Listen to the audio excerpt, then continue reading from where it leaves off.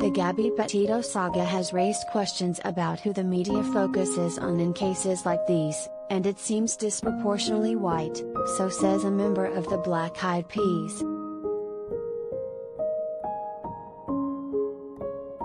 We talked to Taboo, Jaime Luis Gomez, who is of Mexican descent and identifies as an indigenous person, and he broke down the phenomenon of missing white girl syndrome, something news networks/society has been accused of doing during this entire ordeal. Put plainly, the guy says it is, indeed, a real thing, and the proof is in the pudding on wall-to-wall coverage of Gabby's story for weeks on end.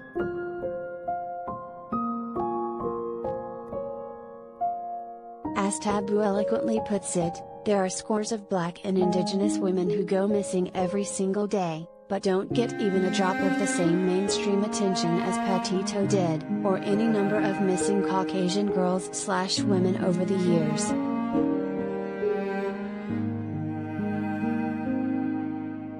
That's not to say this is criticizing Gabby or her family or anyone affected by the tragedy, quite the opposite. Taboo says he has all the empathy in the world for them.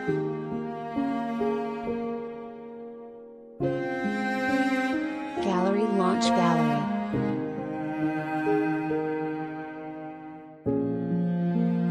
Gabby Petito and Brian Laundrie together launch gallery.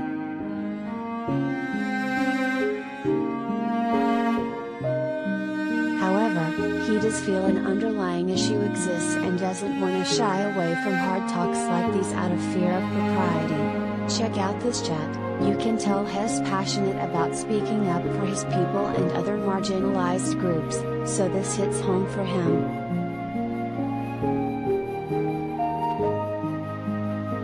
Taboo just wants to get the conversation started, in hopes of more equality for all down the line.